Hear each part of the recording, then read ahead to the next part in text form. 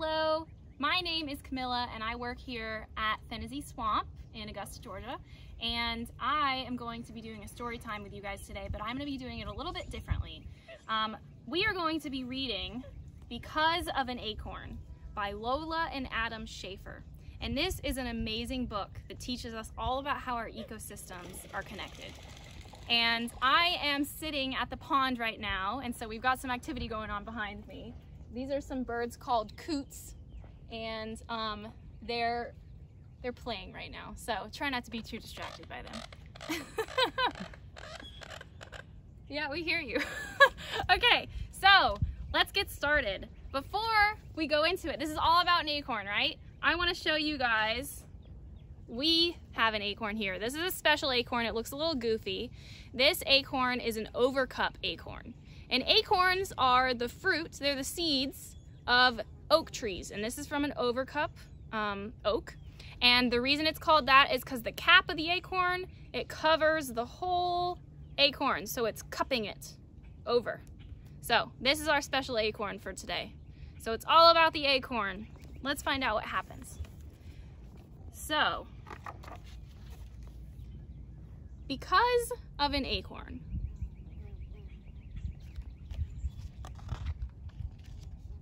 a tree, and we have lots of trees here at Phinizy Swamp.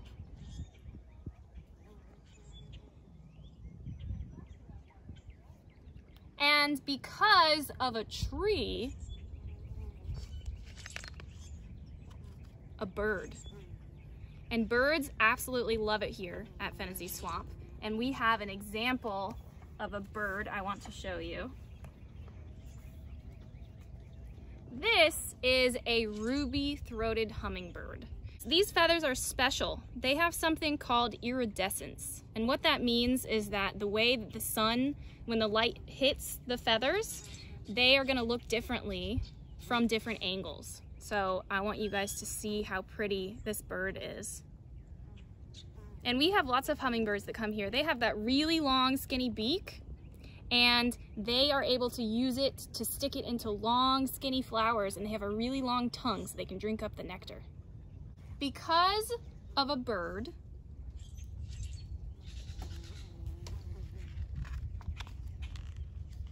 a seed.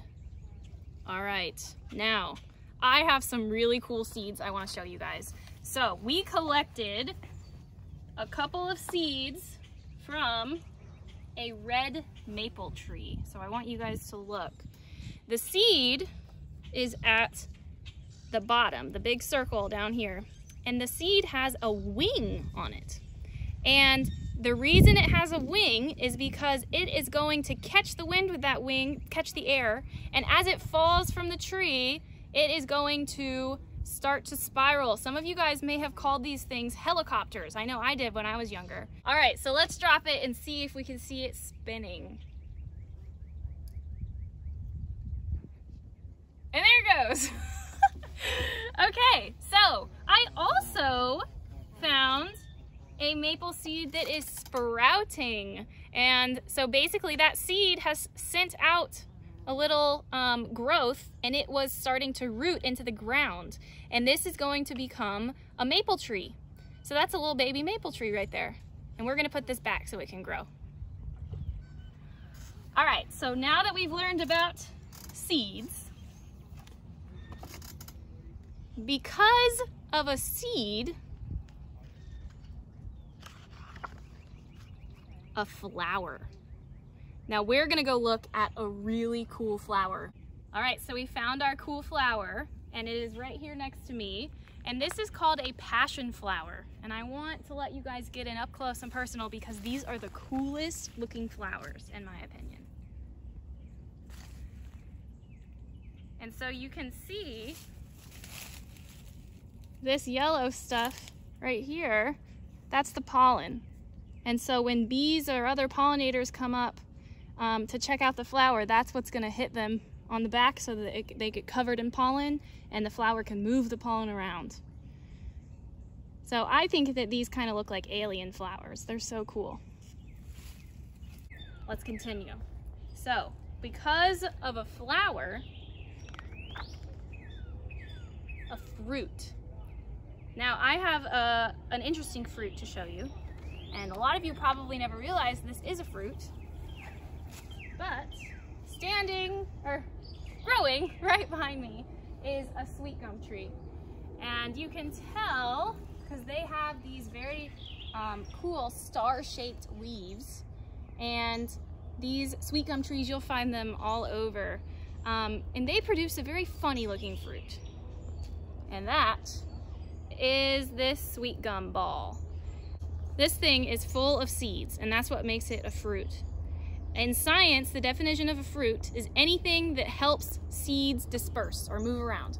So inside of this thing there are tiny seeds, and this plant decided to make its fruit with these spikes, and it also has little hooks at the end of each spike. And the reason for that is because that will help this fruit be able to latch on to an animal. So let's see if I can do an example. So, in theory, if an animal were to walk by and lay down, this might get stuck on their fur, and then they're gonna walk to another place, maybe they're gonna shake it out, and then it falls out and the seeds fall out of the sweet gum ball, and then a new tree can grow. So, interesting fruit, and definitely don't eat it. It's not the kind of fruit we eat. So we've got our fruit. And because of a fruit,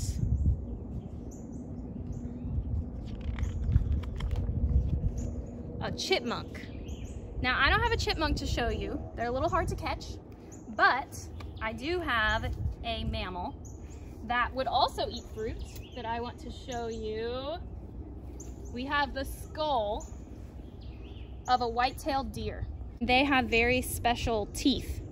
So I wanted to show you guys, I also have some jaws of deer. So when the deer skull is left around, a lot of times what happens is the jaw breaks into two pieces. Now these are jaws from two different deer, so they don't go together, but you can see up here where it has broken, and that's because the very front of a deer jaw is very thin and fragile.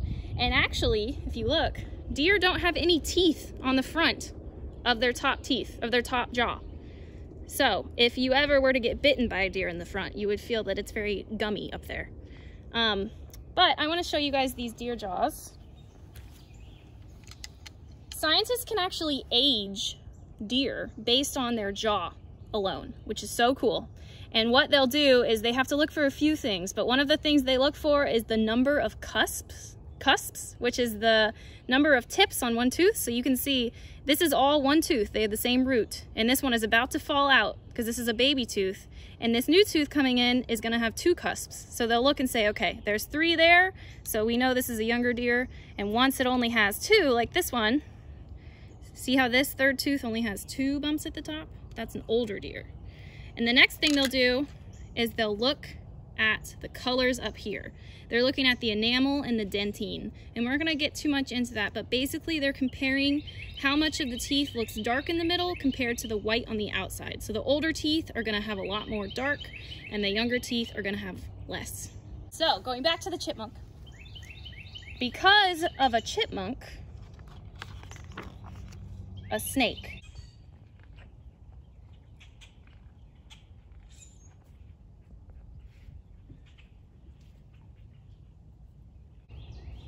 Wasn't that so cool? So what you guys were just seeing was actually a snake swimming across the pond. And that was just very lucky that we happened to see that while we were doing this book. So I want to talk about snakes for a second. A lot of you guys may know that snakes shed their skin, and the reason they do that is because they have to shed their skin as they grow. They're reptiles, right? So they're covered in scales, but they do have a thin layer of skin on the outside of their scales that's different from our skin. So when snakes shed their skin, they usually shed it all in one piece if they're having a healthy shed, and they leave it behind. They don't need it anymore. So if you guys go out in the woods and you find something that looks a little like skin, it's probably snake skin. So I want to show you guys, I do have some snake skin right here that we found in the woods. This one's a little beat up because we've been letting kids touch it for a little bit on our field trips. But you can see this is actually inside out because they peel it off like a banana peel. And they rub up against things to pull it off their body. And so you can see where each piece of skin was actually covering a scale. And so it kind of looks like a honeycomb. And then the scales on the bottom of the snake are different. They're these big, long, skinny ones. The skin actually covers their eyes too. Did you guys know snakes don't have eyelids? They don't need them. They have a special layer of skin that covers their eyes instead. So their eyes are always protected. And when they're sleeping, their eyes are always open. So that makes them a pretty good predator.